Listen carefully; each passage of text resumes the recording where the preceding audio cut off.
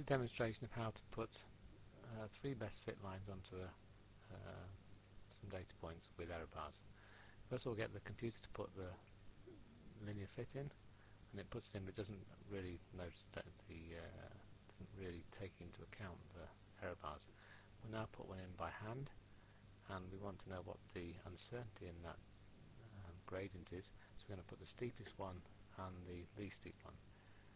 So first of all, we try a fit, then we switch to manual and we move the line about, make it steeper, and slide it down by changing the coefficients until we get a reasonable looking steep best fit.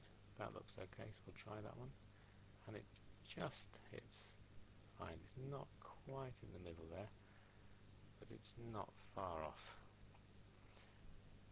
Okay, so we could then try a second one where we want it to be as least steep as possible. So again we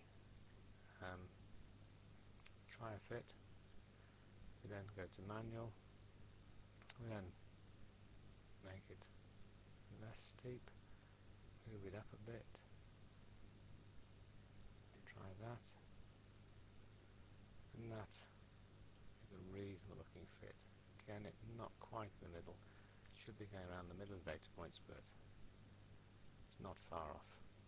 So here we see then that the linear fit from the computer was 0.524, the minimum gradient was 0.5 and the maximum gradient was 0.56.